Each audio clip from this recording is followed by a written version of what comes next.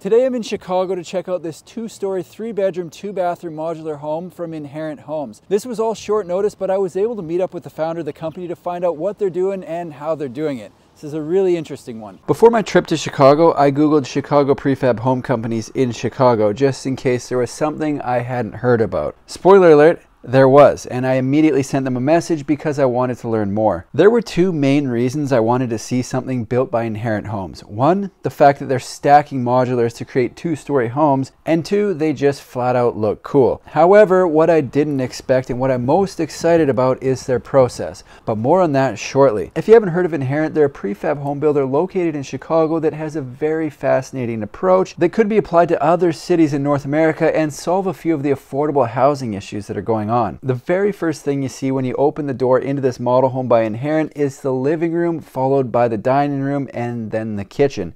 The design has 2 windows on the front into the living room and 1 into the dining room. Heading towards the kitchen, you can see it has a corner kitchen with a peninsula and a light fixture above for a bit of ambiance. This is a turnkey home, meaning the appliances you see here are included in the price. Heading around the corner, there's a side door that would probably be used more often by the residents of the home for coming and going than the front. In my experience, the front door is typically for guests, almost just for show. Past the kitchen, they've got the bathroom, which is ADA compliant and has a tub shower, toilet, vanity, and sink. The bedroom on the first floor is also ADA compliant and has a nook for a desk in the corner, a closet, and a window. For people looking to have multiple generations under one roof, this makes sense because it's on the main floor, and as people age, they aren't going to have to climb stairs to their bedroom. Heading back out towards the kitchen, we'll get another look at everything before heading up to the second floor. To recap, the first floor has 1 bedroom, 1 bathroom, 2 entrances,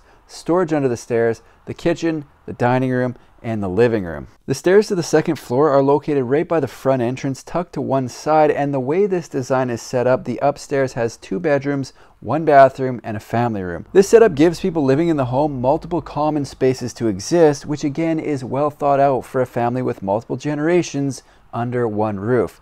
A lot of thought has been put into this layout. At the top of the stairs, the bedroom directly straight ahead appears to be a duplicate of the main floor bedroom and has a view of the backyard, which is also landscaped. The big difference upstairs is the second living space or family room, whatever you want to call it. People used to call it a rumpus room when I was growing up, but not sure if that's still a thing anymore or not. If it isn't, it definitely should be. At the front of the home, they have my favorite bedroom of all, with multiple windows across the front. This is a very cool home, but to really hear about what's going on at a company, I like to talk to the people who started it. For this video, I had a chance to sit down with Tim. Here's what he had to say. All right, I'm here with Tim. This is the founder of Inherent Homes. We're here on Chicago's west side. That's right. In one of their model homes. It's 1,500 square feet, 3-bedroom, 2-bathroom with a family room upstairs. Tell us a little bit about what you got going on here. Yeah, I love it. Yeah, so we're sitting on Chicago's west side. So we do a lot of work across Chicago's west and south sides. We have over 30,000 vacant city lots. So these are shotgun style lots, 25 feet wide, 125 feet long. And so a lot of our work was, all right, what is the housing stock that families want? You know, what does multi-generational housing look like? How do we rebuild neighborhoods that have land vacancy like this? And so that's where this model home came from. Okay. And that's where this idea around sort of classic Chicago homes, a lot of say and personality with buyers, but being able to replace vacant lots with ownership. How did you get into this? Yeah, you know, it's for us, it's sticks and bricks policy, right? So we can talk about housing policy, housing shortages, some of the challenges. I've been really fortunate to sort of work in the worlds of development and design and construction and public policy. And for me, this was all of that coming together, right? So how do you do everything? How do you look at neighborhoods that need economic development, communities that need affordable ownership, right? And start to put the pieces together. And so getting into offsite construction and modular building was one of the many components. It was important for us to reinvest in neighborhoods. But at the same time, and you know, I was sitting, I'm looking out the window where it's snowing on April 3rd in Chicago, that happens. But if we're gonna create the next generation of thriving trade careers, then a snow day shouldn't impact that, right? And so a big reason for us doing offsite is to bring in those who were previously justice involved, those who had been left out of the trades, and give them trade careers, because they can plan and count on it, because they have a guaranteed 8 hours a day, right? Because they have benefits. They can start to plan, you know, what it looks like for them and their households by having a stable job. And so modular is one of those ways that we can think about sort of more economic opportunity. You touched on affordability. Affordability is always a huge topic in the comments of my channel. Can you touch on the pricing of this and what that kind of looks like? Yeah, so one way I'm going to frame this, right, we sit in the city of Chicago that is both generally a more affordable big city in North America than others, and still new construction infill on a lot like this tends to be over $500,000 just starting out. Okay. We know that is nowhere near affordable. What we're able to do without subsidy in what we build and develop and finance, we can get a family in for under $390,000 into this home.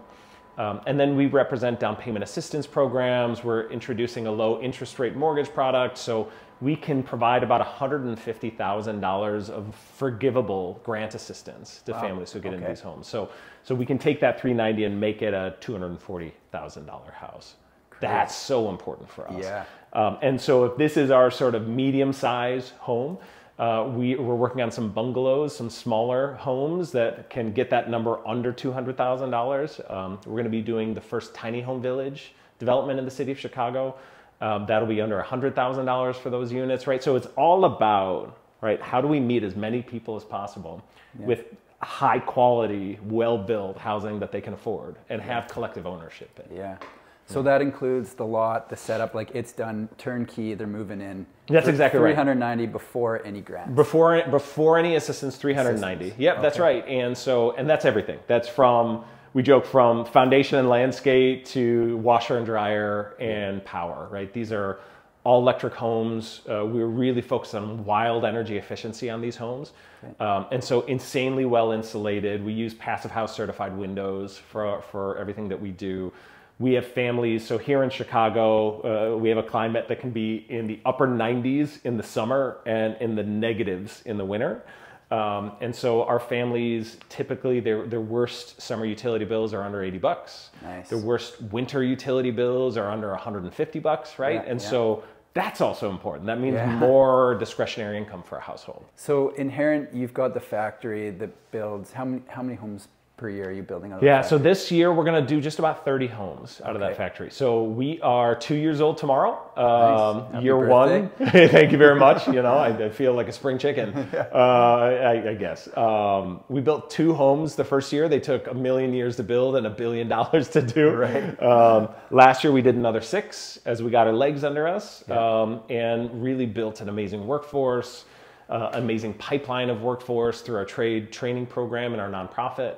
And so that allows us to get to this sort of scale and production this year, right? We know that it is equally important for us to scale and add capacity because that allows me to bring the cost down. For us, if I can maintain a margin but bring the sales price down, it actually makes housing more accessible to more folks. So you went from 2 to 6 to 30. Yeah. What does the future look like at Inherent? Yeah, so at scale, our west side of Chicago production facility will produce probably plus or minus 75 homes a year. We do a large scale, we become one of the larger vacant lot acquirers here in the city of Chicago and the region. That factory is sized and designed that production will produce 50 careers in these neighborhoods that here on the west side. It'll produce 5 small businesses that we partner with and help them grow and scale. Minority, veteran, or women-owned businesses here that come from the community. So building wealth through business creation, through career creation, through home ownership.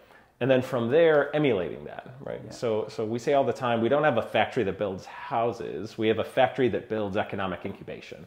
Okay.